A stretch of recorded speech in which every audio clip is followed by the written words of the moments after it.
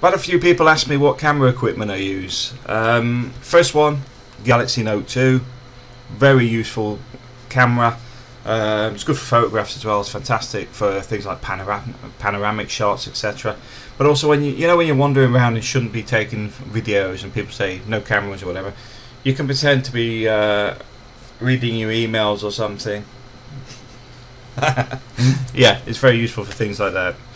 I'll do the other stuff on my other. Well, I'll actually record on this because it's the easiest way of showing you all the kit. What I want to point out though is I don't go for the latest kit. I just have a lot of it. I mean, this is 3 years old. I don't go for the latest camera. I don't go for the latest phone. This one, yeah, it's 3 years old. Because I look at the new Samsung Notes and stuff, and they're going, it's thinner. It's got a curve. You want me to pay what for having a curvier, thinner phone?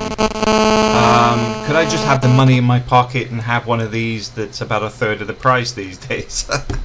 Anyway, moving on. Okay, so this is me from the other side.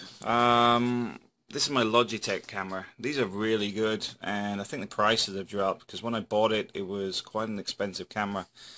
In fact, I think it was the most expensive Logitech camera. It was about 100 and something. But it works well in the dark. It works well. It's just a very good camera.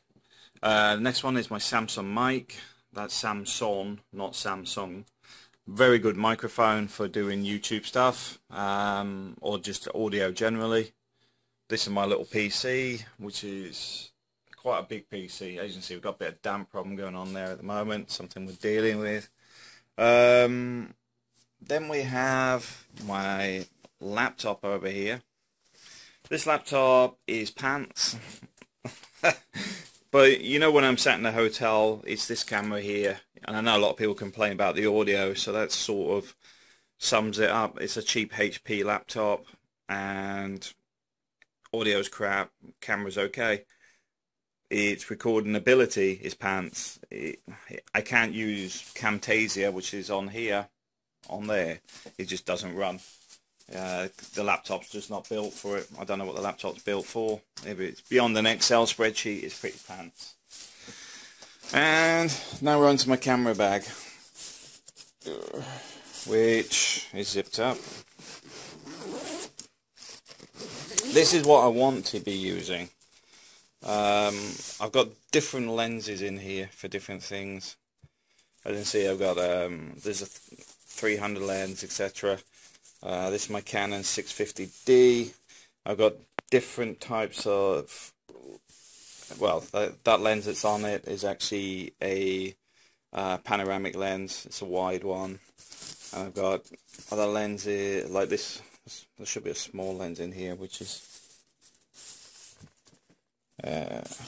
these down here. But basically, this is the camera I want to be using. I'm just waiting for a filter kit to come for this, because being in Spain, the sunlight's too bright for it. It's really struggling. Well, sorry, the camera's not struggling. I'm struggling because I'm getting too much flare up on light. And now we're into the next box of tricks. Have I put my cameras in this one, or is it the next one down? Whoa.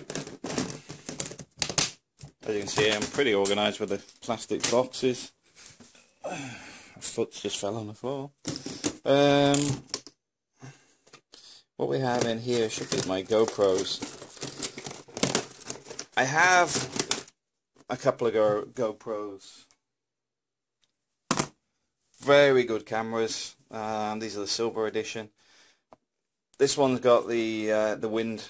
What they call a wind cap, which is basically a wind mic on the back of it. I've got two waterproof cases. They fit on my cycling helmet. I've got different harnesses for it, etc. Going to be doing more with those. And what else have we got in here? That's that box. Hang on, I'll open another one. Okay, our next box of tricks. This is a rodeo mic. Very, very good mic. These are directional mics, you know, a nice straight one. Highly recommend those. You do get the ones which are round, which are more a studio mic for sounds, you know, like for picking up sounds around you, where these are actually pointing at a person, etc. So you get a better quality of sound out of it. Beyond that, that's an old 400, is it? 400D, I think. Yeah, 400D. This my other lens. This is my new lights. I've done a video on this, which is basic for helping with some of the lighting issues we get. Various stands I get from all over the place. Just try different ones. This is a chest harness for the GoPro.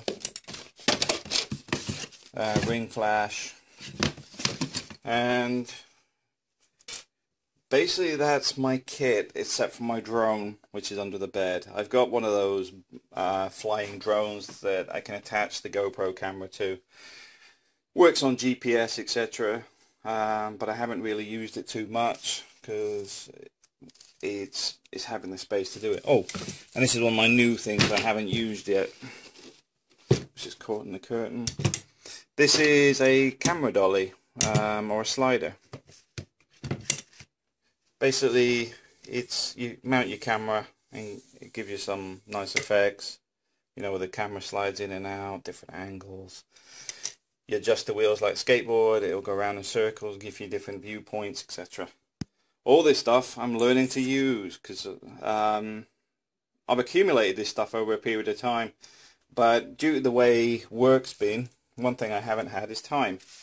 And now I've got the time, I'm going to actually use it for something useful, which is learn how to use all this gear and produce better videos, because the quality could do with improving. What else have I got? Oh yeah, I've got my green screen and stuff, but that's still in the UK. Hopefully my father's bringing that over next month. But yeah, that's my camera gear. It's a few bits and pieces. It's only when I actually look at this that I see how much stuff I actually have. Alright, thanks for watching.